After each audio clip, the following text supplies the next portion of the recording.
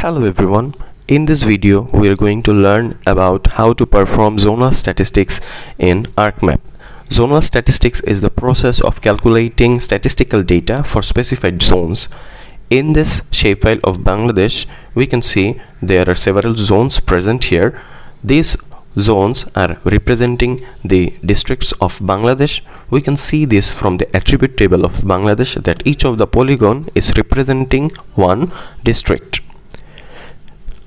Now, if we want to calculate the rainfall data of each of the district of temperature data of each of the districts, then it will be completed with the help of zonal statistics tool of ArcGIS.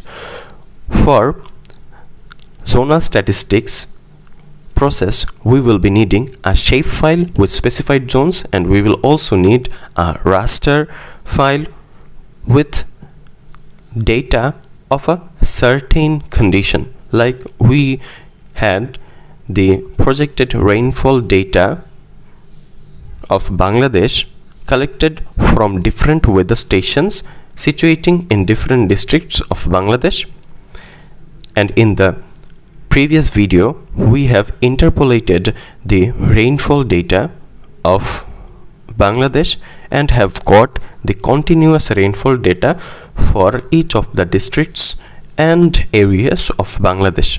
So for that, for zonal statistics, we will be needing a raster file and a shapefile with specified zones.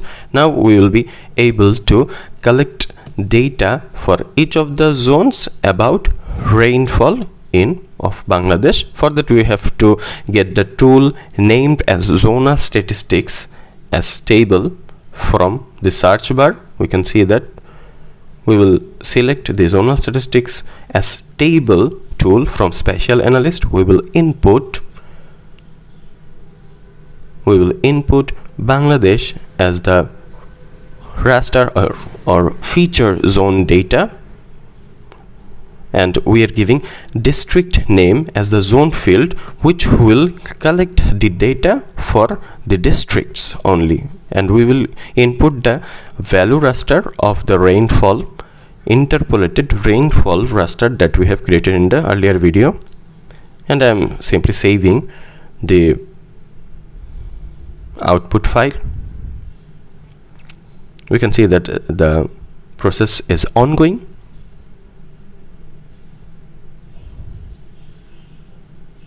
Now the process has been completed, and we can see that there is an attribute table generated from the process.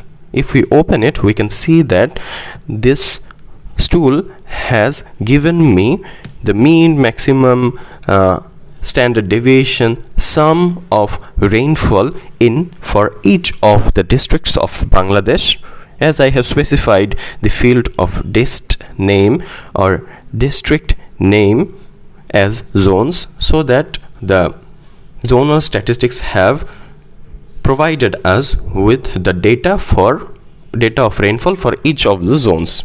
Now we can simply connect or add this statistical data with the shapefile of Bangladesh.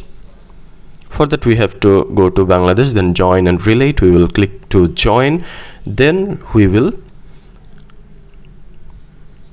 simply select the field according to which we want to join the calculated zonal data.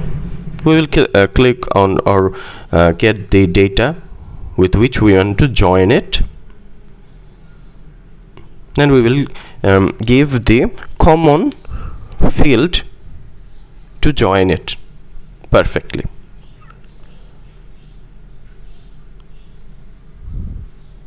Now if we go open the attribute table of Bangladesh, we can see that the rainfall data has been attached with the other fields of the Bangladesh district shapefile. It was not present here earlier. Each of the district now is showing the detailed rainfall,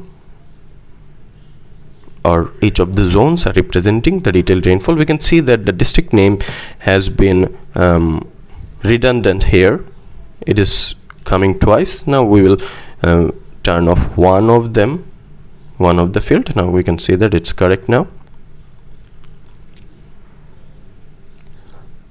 Remember, when we add something from the zonal statistics or table, it isn't actually totally saved here. For that, to get this attributes saved, we have to export data from here to get the correct shapefile with all these attributes.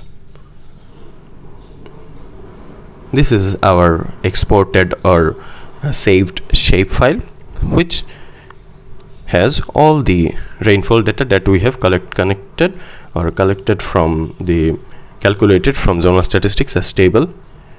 But in the earlier one, we can see that it was not actually saved. It was showing for a temporary.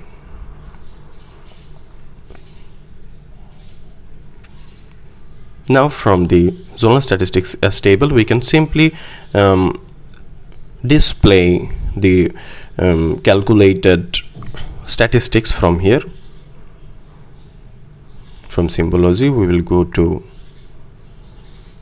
the quantities, and if we want to show the mean rainfall for each of the districts, we can show it from here in the shapefile. If we let's divide it into 10 classes and give it to equal intervals. Now you can simply see the rainfall of Bangladesh, the mean rainfall of Bangladesh in each of the districts. You can see that the south